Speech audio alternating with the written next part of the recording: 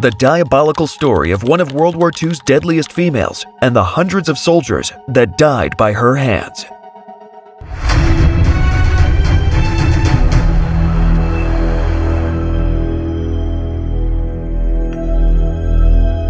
In the midst of the chaos that defined World War II, one extraordinary woman stood against the tide, shattering expectations and emerging as a force to be reckoned with.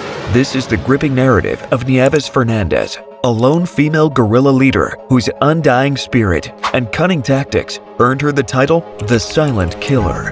This video will unravel the intense historical events and the horrors that drove her to take drastic measures against the Japanese occupation. Stick around for a riveting exploration of a lone female guerrilla leader whose remarkable feats left an irreversible mark, prompting authorities to put a bounty on her head. Viewer discretion is advised as we uncover the untold story of Nieves Fernandez, showcasing not just the dark times of history, but also the incredible courage and resilience of one woman against all odds. Now, let's rewind to the 1930s, when World War II was in full swing. As the Empire of Japan expanded its military and economic influence, conflicts with Western and Asian nations, especially the United States, intensified. Regardless, within a short period of time, the Japanese began expanding their territory into Asia. To be more specific, the occupation of the Philippines took place between the years 1942 and 1945, despite the fact that both Americans and Filipinos put up fierce resistance. In the midst of this horrifying invasion, the city of Tacloban, on the northeastern tip of Leyte Island, fell into Japanese hands. Cue our protagonist in this chaotic narrative, Nieves Fernandez, a schoolteacher who would soon take center stage in this turbulent chapter of history. There's very little information available about her early life, other than the fact that she was born in Leyte, Philippines, around the year 1906.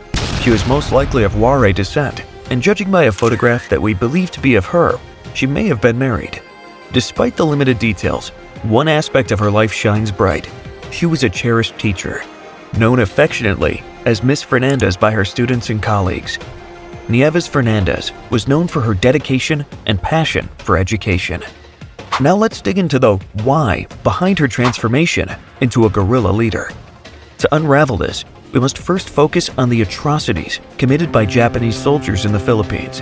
A quick heads up, some of the following content may be disturbing and distressing to some viewers. Viewer discretion is advised. With that said, let's continue. The Japanese occupation of the Philippines during World War II was marked by brutality and human rights violations. Over 1,000 Filipinos, including mothers, girls, and young gay men, some of whom were as young as 10 years old, were imprisoned against their will and were exploited as comfort women. These people were forced to endure sexual slavery at the hands of Japanese military personnel while they were confined to places that were referred to as comfort stations. The conditions in these comfort stations were deplorable, with the victims subjected to physical and psychological abuse on a daily basis. Many of them suffered long-lasting trauma and were scarred for life. And that's only the beginning. The story gets worse from here. Many innocent civilians were kidnapped and subjected to routine gang rapes, torture, and humiliation. Some individuals were mutilated, which included the horrifying act of having their breasts removed or suffering severe wounds when they resisted the advances of the soldiers. A great number of victims were eventually murdered and treated as if they were disposable entities. The Japanese forces dispatched doctors and surgeons to the Philippines, engaging in grotesque human experimentation on native Filipinos. These experimentations included amputations, dissections, and stitching of blood vessels on live human subjects. They even went to the extent of having the victims dig their own graves before surgeons performed vivisections, aka live dissections, aka being cut open while still alive. These horrifying acts of violence and cruelty were carried out without any regard for civilian lives or dignity. In some instances, dissected bodies were reassembled while the victims were still in their senses. In other cases, dissected victims were left with open stomachs, dumped into graves alongside their intestines, and left to die. These acts of brutality were not only physically torturous, but also deeply dehumanizing.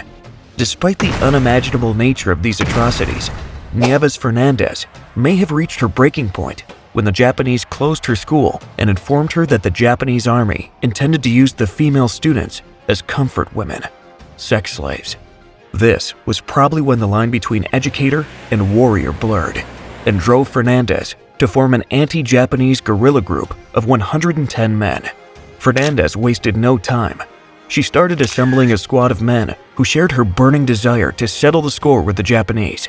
Each of the 110 men carried their own tales of loss and suffering at the hands of the occupiers.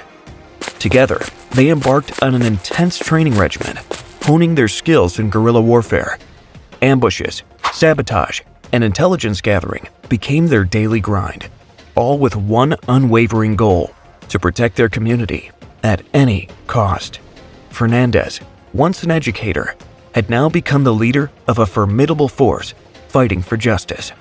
They carried out many secret attacks against the Japanese army. They played it smart, targeting important spots and supply routes with precision. The Americans dubbed them the Gas Pipe Gang, and for good reason. These guerrilla warriors turned everyday items like gas pipes into shotguns and whipped up DIY grenades using gunpowder and nails, transforming their meager 3 American rifles into a fully loaded arsenal. Talk about ingenuity at its finest. Now let's talk about their go-to weapon, the bolo knife. Fernandez gave her team a crash course on using it with finesse, swiftly taking down enemies. What's a bolo knife, you ask? Imagine a long knife designed for slicing through plants like a machete. In their hands, it became the ultimate tool for covert operations. But wait, there's more to the story. In Filipino culture, a history of tribal traditions involved beheading enemies and performing rituals with their heads.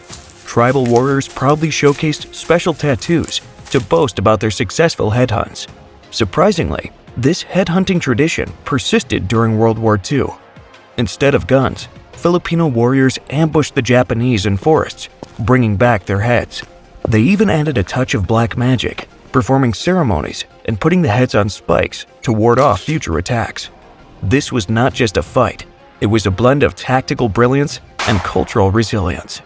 But why the emphasis on silent kills? Why was Fernandez nicknamed the Silent Killer? The technique Fernandez was demonstrating involved cutting the carotid artery in the internal jugular, leading to a quick and almost instantaneous death. By stabbing sharply into the soft spot below the earlobe and giving a sharp upward thrust while twisting the blade, the knife entered the base of the victim's brain, causing instant unconsciousness. The twisting also prevented the victim from screaming, ensuring that if done correctly, the only sound would be the physical struggle, and the attack from behind took care of that from the start. It was a deadly combination of skill and strategy. During guerrilla night raids, Fernandez would wear a black dress to camouflage herself and walk barefoot so the enemy could not hear her coming. She utilized her knowledge of the local terrain and established a network of informants to gather intelligence on enemy movements. South of Tacloban became the place where Fernandez and her guerrillas conducted their war. As time passed, they leveled up, scoring Japanese weapons and more American guns. For 2.5 years, our 38-year-old Wonder Woman sprinted through the city barefooted, orchestrating ambushes in the forest, and became the only female guerrilla commander in the entire Philippines. Under her command, the guerrillas took down over 200 Japanese soldiers, rescued comfort women, and busted prisoners out of Japanese camps. With exploits like that, they started calling her Captain Fernandez. The Japanese authorities even put a bounty on her head, 10,000 Philippine pesos. But guess what? Our hero escaped capture, surviving 3 wounds and sporting a scar on her forehead. When the Americans rolled in to liberate the province in 1944, they discovered that Fernandez and her warriors had already liberated a bunch of villages in Tacloban by wiping out the entire Japanese presence in the area. A photograph from that period captures Fernandez demonstrating her method of using a bolo knife in combat in front of American soldiers. It is believed that she witnessed the full liberation of the Philippines in 1945. But what happened to her after the war remains uncertain, though rumor has it that she lived well into her 90s in Tacloban, surrounded by her sons and grandchildren. And there you have it. If you found this story as captivating as we did, hit that like button, share the excitement, and definitely subscribe to History Spotlight. Your support is the secret sauce that keeps our time-traveling tales coming your way. Stay tuned for more incredible historical narratives, and thank you for being a part of the History Spotlight community. Until our next time travel adventure, stay curious, stay awesome,